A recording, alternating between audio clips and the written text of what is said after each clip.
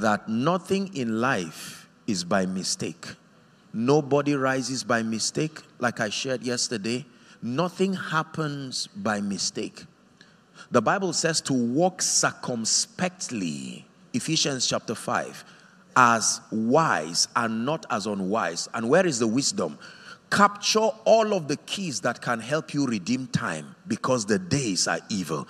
So your wisdom is your ability to have dominion over time. Are we together now? The Bible says whoever can access the secrets that give you an advantage over time, you are walking in wisdom. The greatest gift God gave man aside salvation is time. Are we together now? And the unit of destiny is time. Whatever affects your time affects your destiny. Are we together? And it so happens that our lives, many of us, it's not the case in most parts of the West here, the Southwest.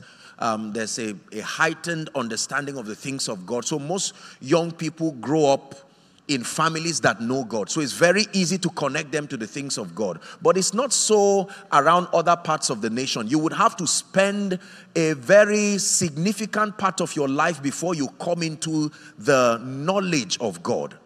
And already just for knowing God late, time is already against you. If you get born again at age 30, it looks like you are young, but it takes time to know God. It takes time to argue about the Holy Spirit until you finally open up your heart to receive Him. And then taking advantage of the prayer language to build your spirit. And then you now, if you are fortunate to be under a pastor that loves God, it will save you years of error and deleting and rewriting and deleting. Are we together now? Please follow my teaching. We're talking about time redemption here. The Bible says to walk circumspectly. The word circumspect means accurately. That means you do not have time to dilly-dally and shadow box and guess around, make mistakes. You will not always have the time to correct it. So our walk in this earth requires a measure of accuracy. And it says in doing that you have dominion over time and you walk in wisdom when you master time. Ask a dying man what he would want. He would not tell you real estate. Ask a dying man what he would want. He would not tell you a political position. Ask a dying man what he will want. He will not tell you he wants more degrees and all of that, as important as they are. A dying man's request is more time. Please look up. You have to understand this. The real asset of a believer is not just land. It's not just investments. It's time. Whatever attacks your time has attacked your life. Time. It takes time to know God. It takes time to raise godly children. It takes time to build anything that lasts. It takes time to build a great church, to build a great business. And the devil is aware of this. So he helps you live a fruitless life by interrupting your time. Are we together now? If you do not understand this introduction, my message may not make sense.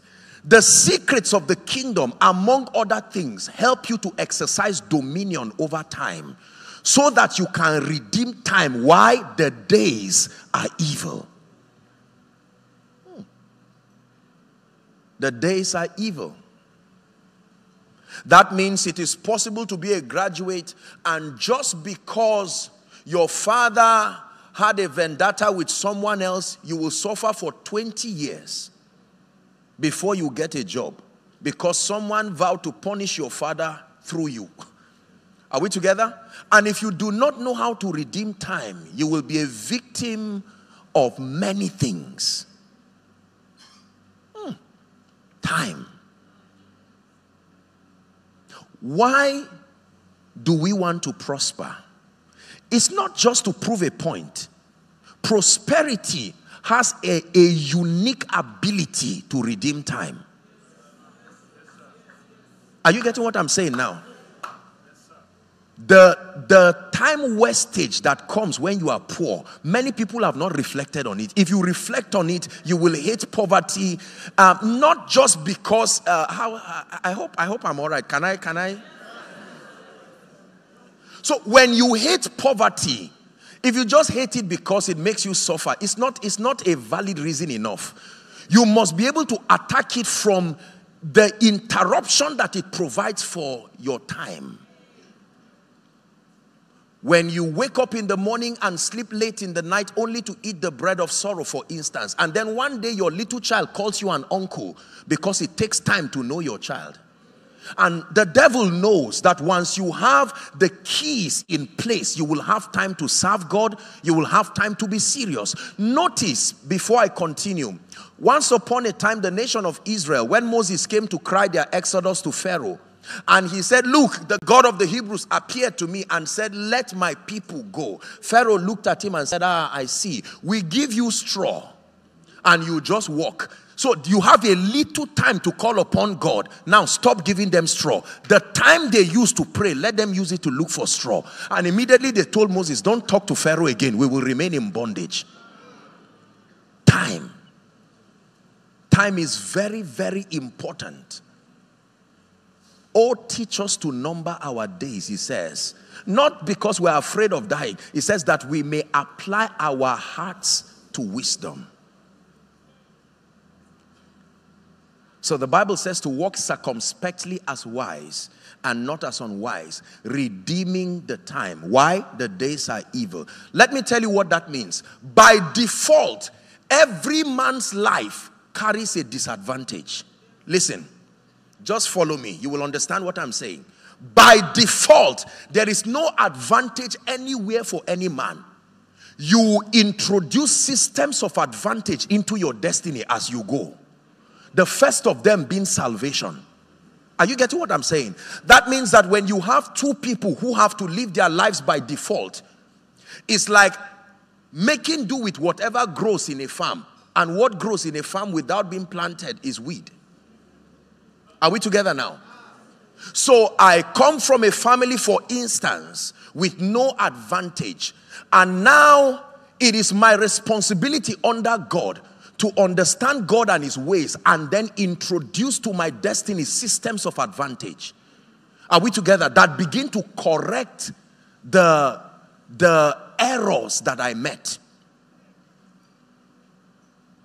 So you come from a family where the first person builds a house at 50. It's not a testimony. You come from a family where something is wrong when you are blessed early. You see, all these kinds of things. Now you come to a point where you know the Lord and you love the Lord. And the responsibility is upon you to take advantage of the provisions that the kingdom provides to start correcting. This is why we have things like restoration. Restoration is a system of advantage. And I will restore what? The years. Not just the things. The years. Because when you lose time, you really lost. I will restore the years. I hope you know, please, next time I call two people, if you are not one of these gentlemen on suits, just sit quietly, huh? Please. So let me have two people. I said it. Please, come, sirs. Oh, no. Can I have another person? Yes, come. Come. You two come. Thank you. Watch this. Let's celebrate them as they come. You stand here. You two stand here. Watch this. I want to illustrate something. Now, both of you just follow me carefully. This is two people living out their destinies. Let's start. Now, we call this delay. Keep going. This man wants to move forward, move slowly, but this one has been delayed for 10 years. If I remove the constraint and he's moving, this is progress, not restoration, because he's still delayed. There is a provision in the kingdom that can pick you and bring you back here. Listen, so that if you look at my life, you will not find the gap that the delay provided. Are you getting what I'm saying now? Please come again, sir.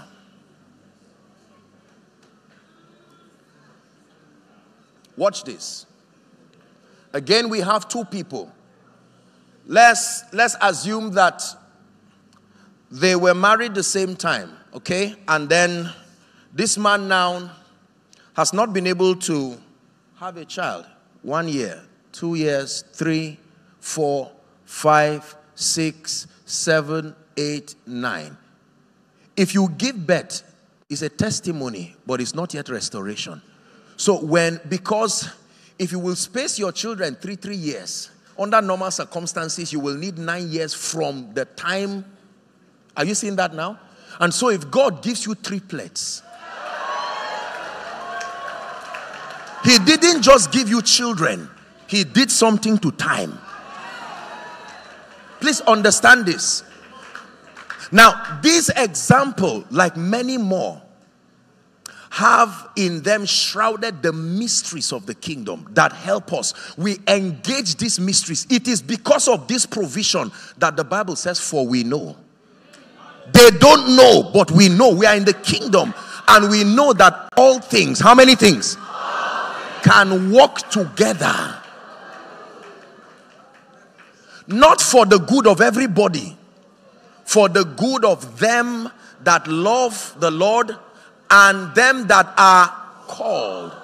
Did you ever read in scripture that those he predestined, he called?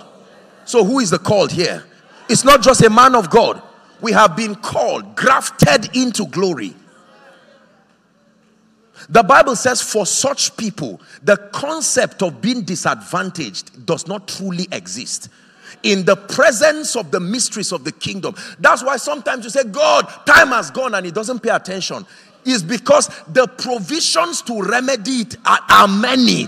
There are too many keys that can bring you back. Listen to me. God can keep you for a while others are getting their jobs and moving. God says, just stay and know me. And you say, God, but I've already my life. And God says, look, the kingdom we operate in is a kingdom of light. There are too many keys to bring you where you should have been. That's why when we don't trust God because we compare ourselves with others, the Bible says, and they comparing themselves with themselves are not wise. Is God speaking to us now? So you come to God and say, Lord, I lost 1 billion. He will not even answer you, because the concept of losses is something leaving you, not leaving the earth. It's still there. And the Bible tells us, listen.